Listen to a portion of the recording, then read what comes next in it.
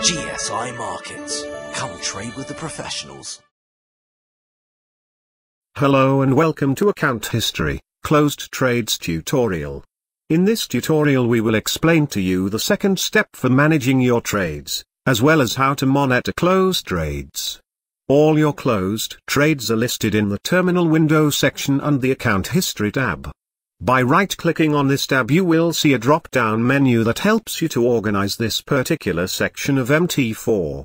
From the drop-down menu you can select any of the four options at the top to view a certain time frame.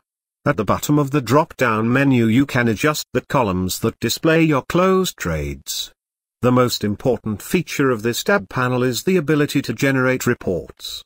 In this way you can generate a detailed report of a specific time frame and save it in a separate folder on your desktop.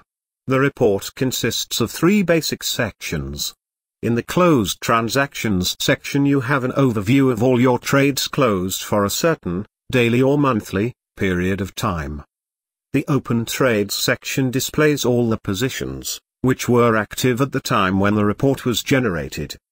The third section is called Working Orders and it shows all the pending orders which have been placed and have not expired yet.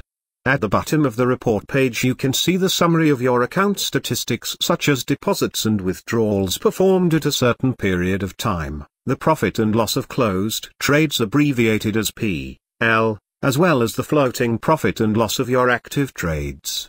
Next you can see your account's equity, which is calculated with a special formula, balance plus or minus profit loss plus possible credit bonus. Next you can see the margin and free margin.